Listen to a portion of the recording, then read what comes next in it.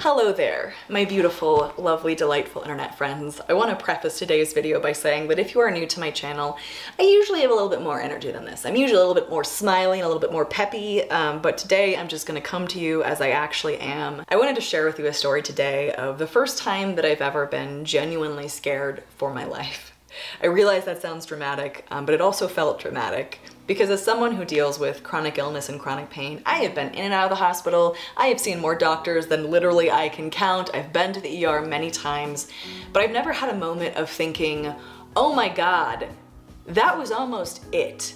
Like I was so close to potentially losing my life because I wasn't listening to my body, because as someone with chronic issues, you kind of become accustomed to writing pain off and not paying attention to it because you feel it all the time. So I wanted to share this story to let you guys know what's been going on, but also as a reminder to those of us who do deal with weird body stuff, be that chronic pain, chronic illness, something else, that if something feels off, it's very important to get it checked out, because I almost didn't, and if I didn't, this story would have a very different ending. So with that being said, allow me to take you to 2 weeks ago.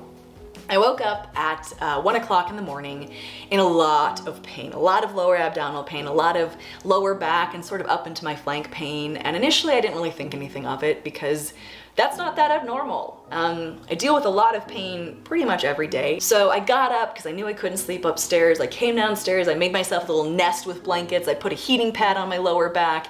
I was gonna make myself some tea. I get ready to try to just pass out on the couch downstairs and go to sleep. But that lower back, like flank pain, was just weird, right? Like I don't usually get pain there. So after thinking about it for a while, I hobble upstairs, I wake up my dear sweet husband who had a meeting at like 6 in the morning and was like, hey, I'm super sorry. I know everything's fine. I know this is nothing because we've been here before and we'll be here again, but I think I need to go in the ER because I'm having trouble breathing and can't really stand up straight, and just the pain's different.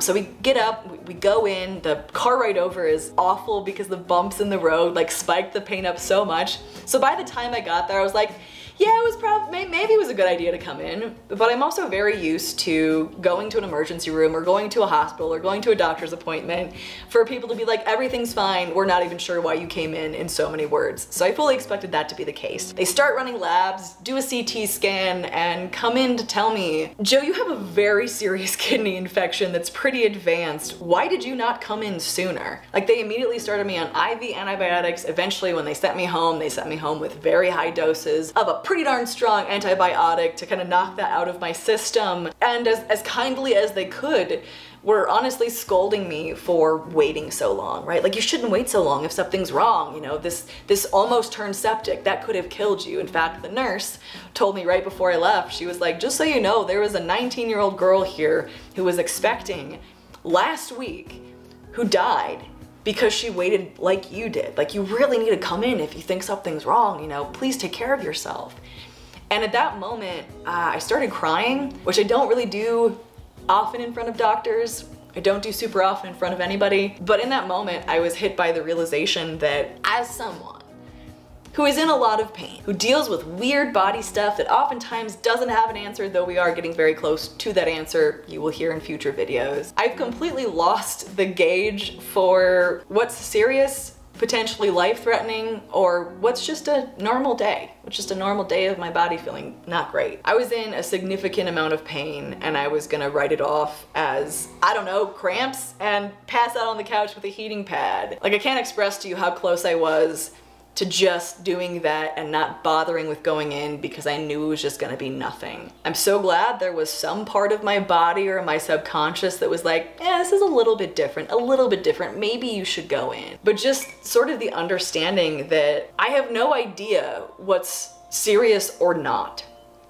After living in a body that for 20 years has been painful and uncomfortable, I am so ready, willing, and able to label anything weird or odd or off as just my body's being weird, right? It does these things. But if I had done that this time, very possibly would have died. And that was the first moment in my life when I've ever felt real fear of like, oh, I don't have a compass. I don't have an accurate gauge for what is normal versus abnormal anymore to know when my life might be in danger, right? Like, am I having a heart attack, or is it just a normal day of all of the symptoms of a heart attack that women get that I'm having, but I know I'm perfectly fine? I think that's one of the most bizarre things about being a chronic pain and illness person, is it feels like for normal people, if you're like, oh man, my stomach's really hurting, it's not going away, this feels weird, I should get it checked out, like that's a normal thing to do. But when you're someone who,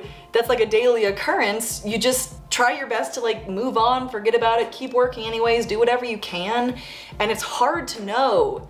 I've said this probably too much in this video, but it's really hard to know what's serious and what's just your body being dumb, right? Like just your body doing what your body does because your body has issues. And I hope to kind of personally learn from this experience to pay a little closer attention to different symptoms that I'm having and to maybe not write everything off, but I'll be honest, it is very unnerving. Is this life-threatening, or is this a normal Tuesday? If you are someone who deals with chronic issues, let me know if you felt this way in the comment section down below, and if you're someone who doesn't, but maybe knows someone who does, I just want to let you know that this might be something that they're dealing with and going through, and when they're talking about symptoms or, you know, don't know what to do, it is genuinely confusing. It's really hard living in a body that functions differently than the average person, because sometimes you don't know what to do. But it's very important to listen to yourself, to listen to your gut, to your intuition, and to get checked out even if it's super inconvenient and just feels stupid and is also really expensive. It is worth doing if it could save your life or save you from something very, more difficult to go through. Also, side note, kidney infections,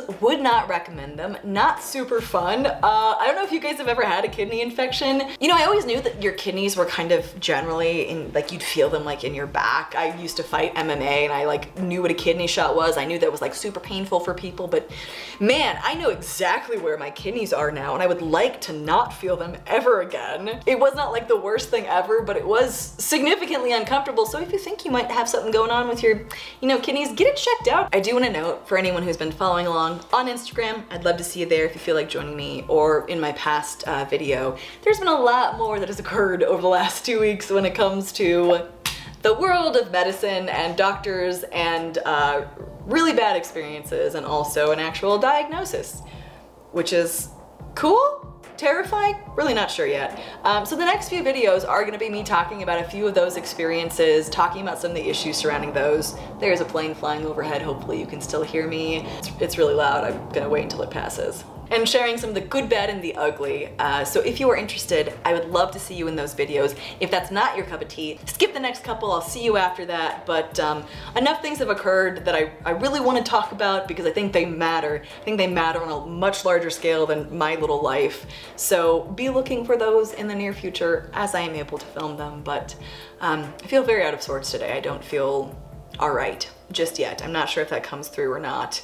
But if it does, that's what's going on. I'm just kind of struggling, kind of having a hard time, but I'll be all right. Do you like how my voice kind of quivered there for a second? I will be a-okay. It's just something to get through. So I will see you guys in the near future. I am not sure when, as soon as I am able to film again. To you watching this video, thank you so much for spending a few minutes out of your day here listening to me today. You could be anywhere else in the world doing anything else, and you chose to hang out with me for a few minutes. I really appreciate that. A huge thank you goes out to all my patrons over on Patreon. I cannot express to you how much your support, especially during the last couple weeks when I have not been able to work a lot. It's been incredibly helpful and enabled me to actually be able to rest when I needed to. So thank you for your support. It means the world to me. And thanks for being here, guys. I love you. I'm thinking about you, and I'll see you in the next video. Bye, guys. Had her from the sky.